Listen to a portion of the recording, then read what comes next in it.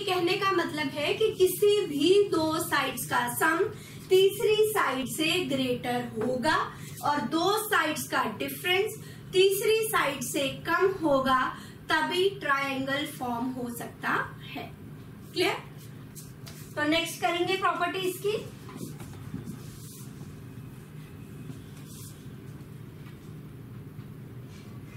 Next is right angle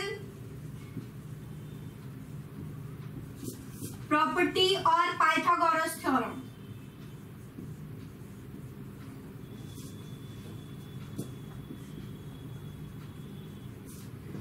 अब अगर हमारे पास एक ट्रायंगल राइट ट्रायंगल है, मीन्स उसका एक एंगल 90 डिग्री है, अगर ये कंडीशन है तो पाइथागोरस थ्योरम कहती है अगर एक एंगल राइट एंगल है, एंगल के सामने वाला हमेशा 90 डिग्री के सामने वाला हाइपोटेन्यूज होगा। Hypotenuse is the longest side in the triangle. तो पाइथागोरस थ्योरम कहता है कि hypotenuse square is equals to perpendicular square plus base square, या हम कहें कि लॉन्गेस्ट साइड का square is equals to some of square of other two sides. ये पाइथागोरस थ्योरम कहती है। इसका कन्वर्स भी होल्ड होगा एंड वाइसा वर्सा। वाइसा वर्सा मीन्स इसका रिवर्स भी होल्ड होगा कि अगर पाइथागोरस थ्योरम इज करेक्ट, अगर किसी ट्रायंगल में जो सबसे बड़ी साइड है उसका स्क्वायर बाकी दो साइड के स्क्वायर के सम के इक्वल हो, तो जो गिवन ट्रायंगल है वो राइट एंगल्ड ट्रायंगल होगी। तो जो ट्रायंगल है उसमें एक एंगल 90 डिग्री होगा। क्लियर? राइट एंगल प्रॉपर्टी क्या है कि अगर गिवन ट्रायंगल में एक एंगल 90 डिग्री है, लॉन्गेस्ट साइड होगी हाइपोटेन्यूज, तो हाइपोटेन्यूज का स्क्वायर बाकी दो साइड्स के स्क्वायर के सम के इक्वल होगा। रिवर्स, अगर एक लॉन्गेस्ट साइड का स्क्वायर दो साइड के स्क्वायर के सम के इक्वल है, तो जो हमें ट्रायंगल गिवन है वो राइट एंगल ट्रायंगल होगी। क्लियर?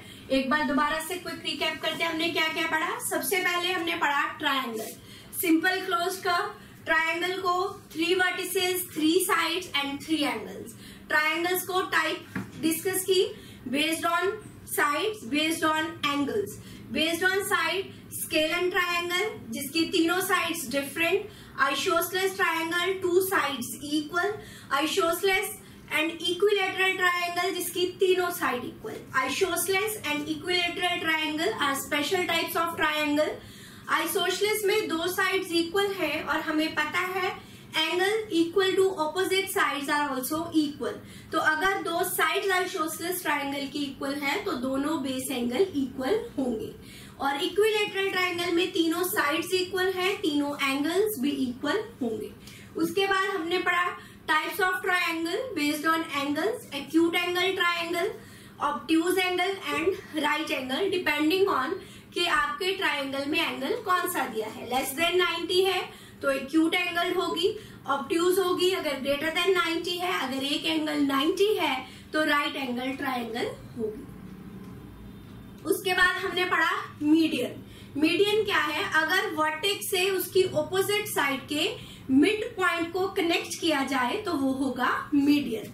मीडियन 3 हो सकते हैं, तीनों वर्टिसेस के ट्रायंगल से हम उनकी ऑपोजिट साइड्स पे मीडियन ड्रॉ कर सकते हैं।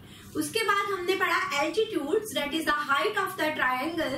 अगर हमने वर्टेक्स से ऑपोजिट साइड पे 90 डिग्री का एंगल ड्रॉ किया, जस्ट स्ट्रेट लाइन ड्रॉ की, दैट इज हाइट और 90 डिग्री, तो वो होगी हाइट और एल्टीट्यूड ऑफ द ट्रायंगल। उसके बाद प्रॉपर्टीज डिस्कस की। फर्स्ट प्रॉपर्टी है एक्सटीरियर एंगल प्रॉपर्टी।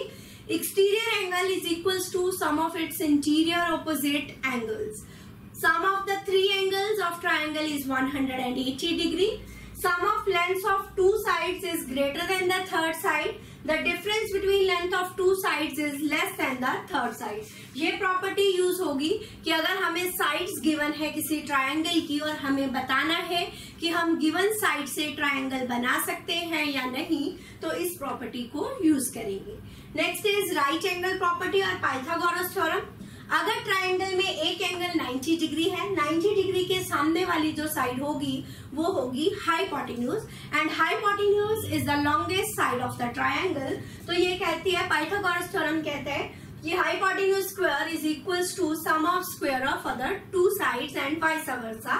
मींस अगर लॉन्गेस्ट साइड का स्क्वायर बाकी दो साइड्स के स्क्वायर के सम के इक्वल हो तो जो हमें ट्राइंगल गिवन होगी वो राइट एंगल ट्राइंगल होगी।